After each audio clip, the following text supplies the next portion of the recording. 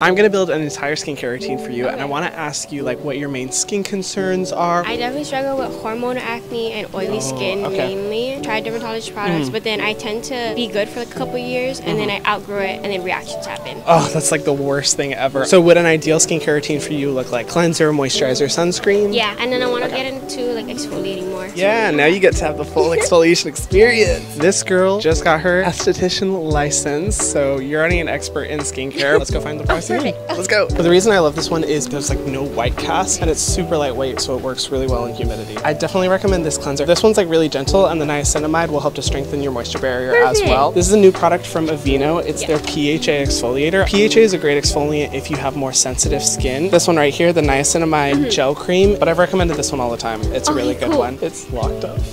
Stay tuned for this one. She's gonna be rocking the cosmetics world.